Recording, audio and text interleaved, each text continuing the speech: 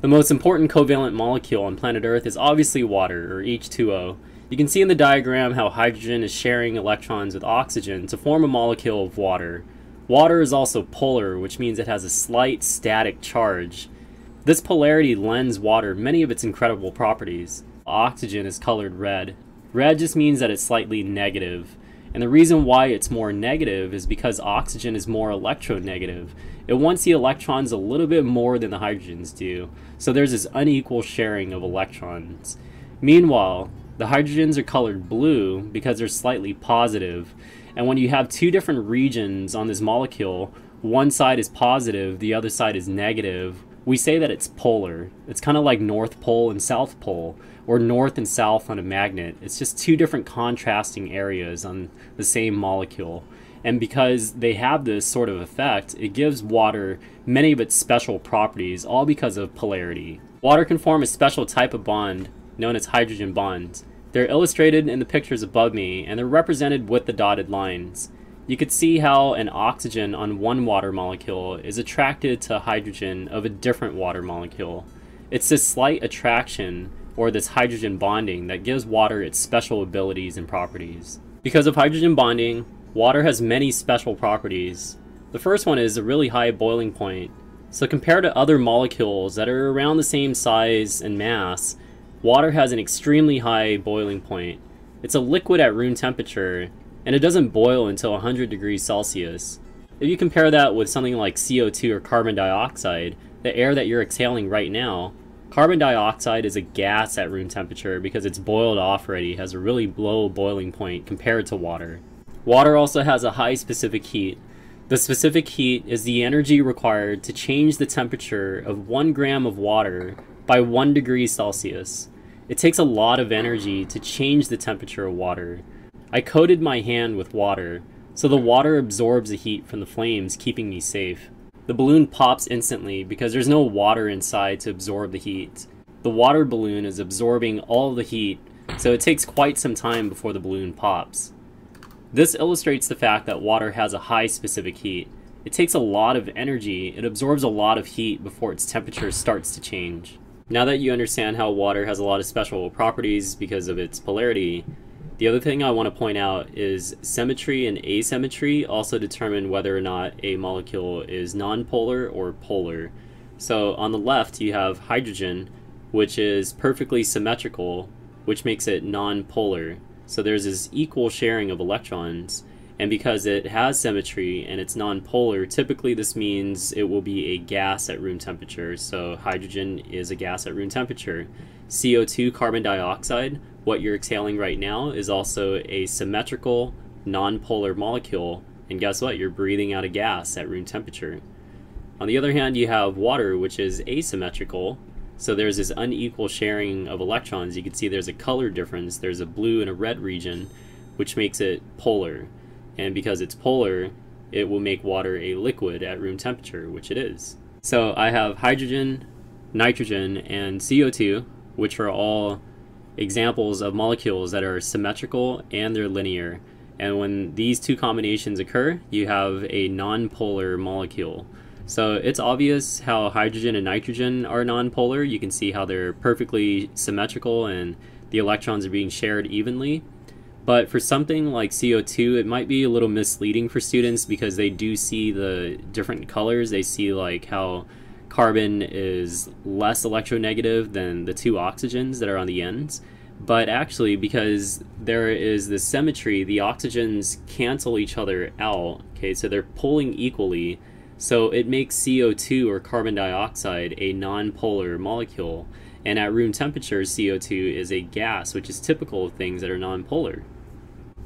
So in this example, I have HF, hydrogen fluoride, and HCN, which is hydrogen cyanide.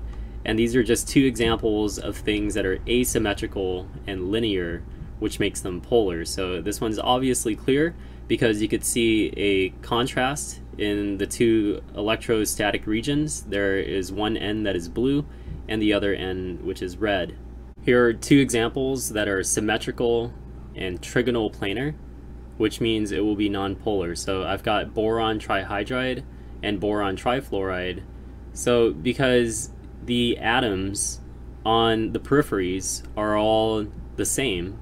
Okay, so in the top example, you have boron trihydride. Those are 3 hydrogens. So the dipoles just cancel out. So it leaves you with a nonpolar molecule. And the same thing occurs in the looping image below. You have boron trifluoride. So you have 3 fluorines, which are all canceling each other out, right? So even though those are polar covalent bonds, overall the whole entire molecule has symmetry.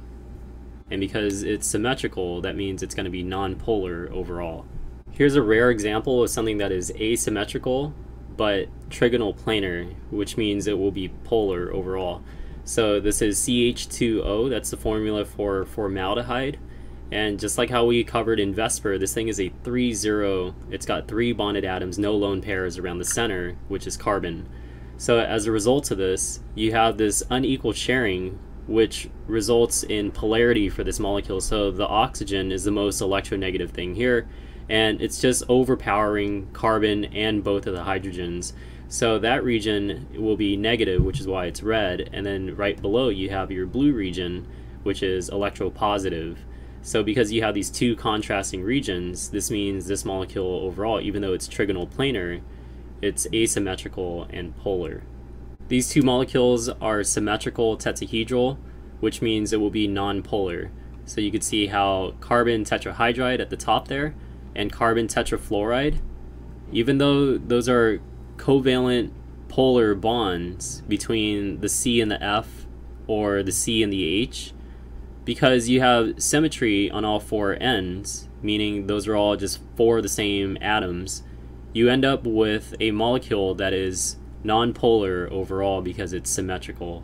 Here are some examples of molecules that are asymmetrical and tetrahedral.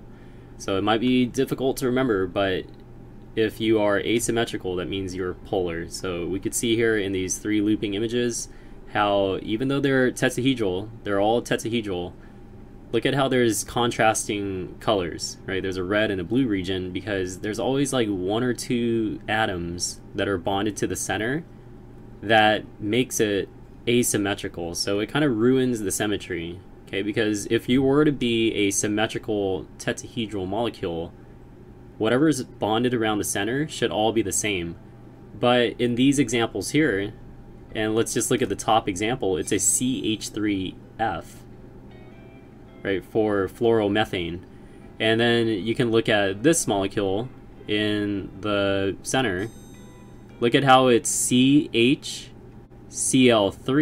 So there's 3 chlorines and 1 hydrogen. So there's this asymmetry.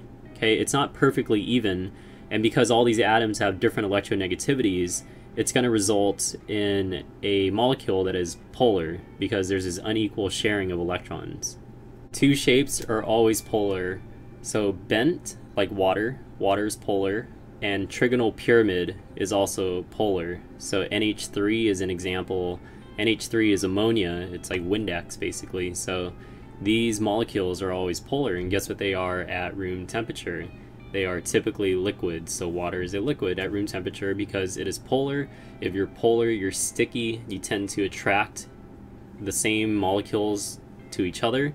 So they tend to cling on to each other a little bit better. They can hydrogen bond in some cases, and that's what explains water's high boiling point. And that is, it can hydrogen bond simply because it's polar. It's got like these like electrostatic charges that allow them to stick and cling to each other.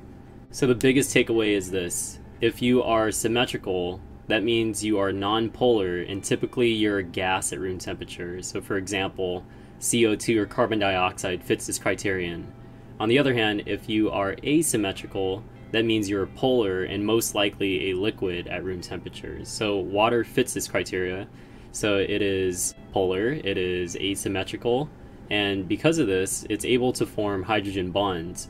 And through hydrogen bonding, it has a lot of special abilities or properties. So one of them is a high specific heat, which means it takes forever for water to change its temperature, even when you heat it up. It's got these extra hydrogen bonds.